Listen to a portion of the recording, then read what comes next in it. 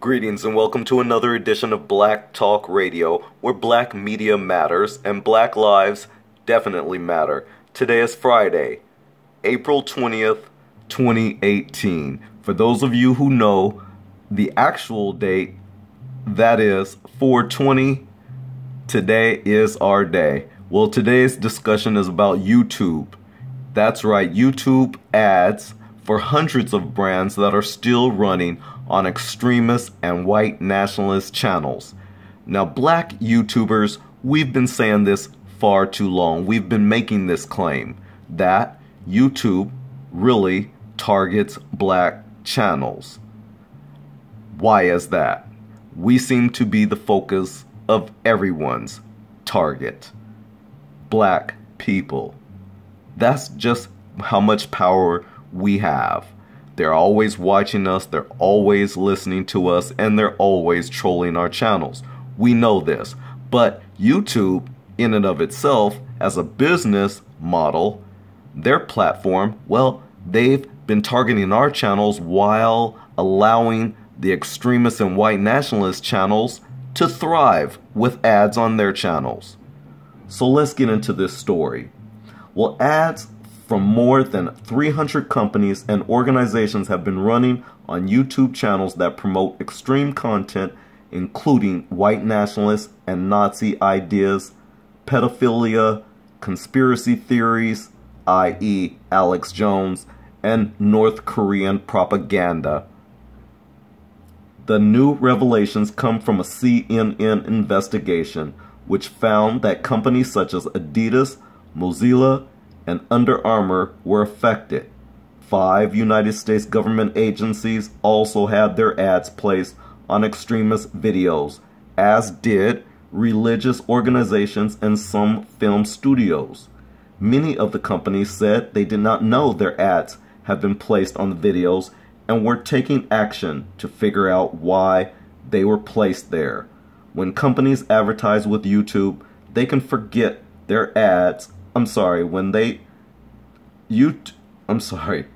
They can target their ads based on user behavior and demographics. They can also block specific channels and choose a sensitive subject exclusion filter, according to CNN, which should prevent ads from appearing on certain channels. So, in other words, they have the ability to do this. But, as I stated before, and I'll stick to this point, is that they are too busy targeting black channels. Especially black channels who tell the truth. Now, I know there's some white YouTubers out there who will argue against this point and say, no, my channel gets targeted too. We know that. But by and at large, and on a larger scale, black YouTube channels are targeted far greater. That's the point.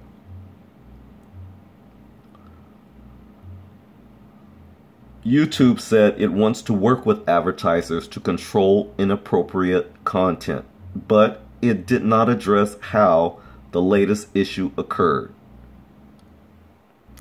Well, this isn't the first time companies have found their ads placed on extremist content.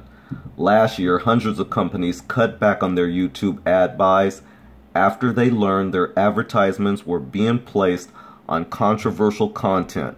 But after that incident and others like it, advertisers returned to the platform. Of course, because that's what they do. YouTube's massive user base and the billion hours of video watched each day makes it a crucial platform for advertisers. And this is primarily why black YouTubers have stuck with YouTube as well, because it is a large platform. Anyways, this time, companies such as Under Armour are again saying they will pause advertising on YouTube until they can determine what happened. Quote, "We have strong values led We have strong values-led guidelines in place and are working with YouTube to understand how this could have slipped through their guardrails, a spokesperson for Under Armour told CNN. We take these matters very seriously and are working to rectify this immediately. So Under Armour is definitely not liking their ads placed on just any of these channels. Anyways, YouTube has taken other steps this year to address the issue of extremist content on its site. In January, it changed the rules to restrict which video makers could earn money from ads and said it would have people remove all of its most popular videos. Well, again, I'll state this for last time, maybe. YouTube has targeted mostly black YouTubers. This is how white supremacy works. It targets its black base. We seem to be the threat to paranoid white culture. And we have to ask itself, why are you so paranoid? What is it that you've done? Is there something that you need to say? But I digress. And they say that the system appears to be working in strange ways. One screenshot shows a video by a self-avowed Nazi entitled David Duke on Harvey Weinstein Exposing Jewish Domination, Black-White Genetic Differences.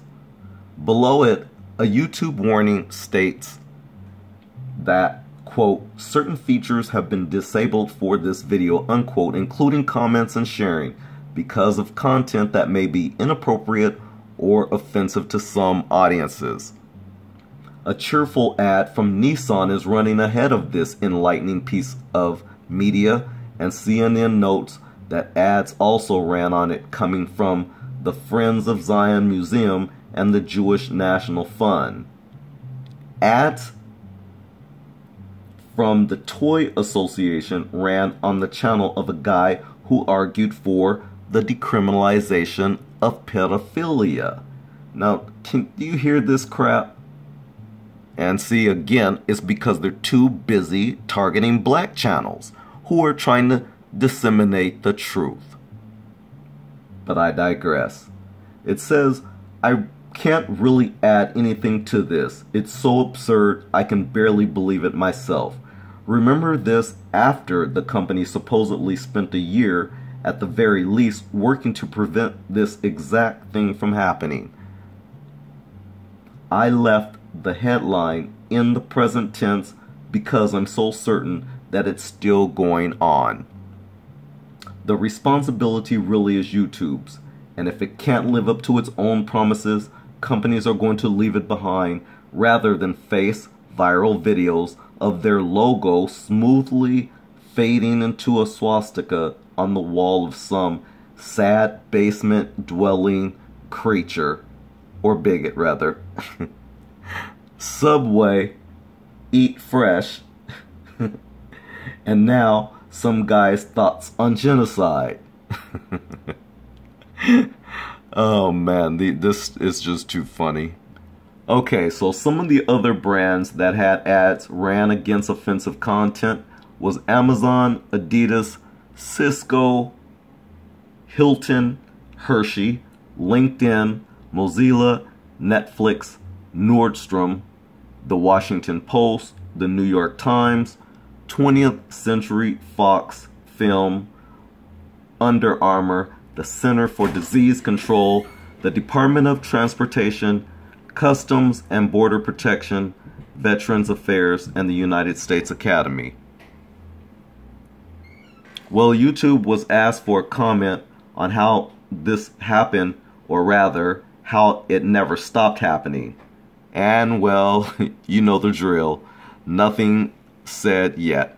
Well, anyways, thanks a lot for listening to this story, and thank you for joining Black Talk Radio, where black media matters. And join us again on another video. This is Guru. Peace out.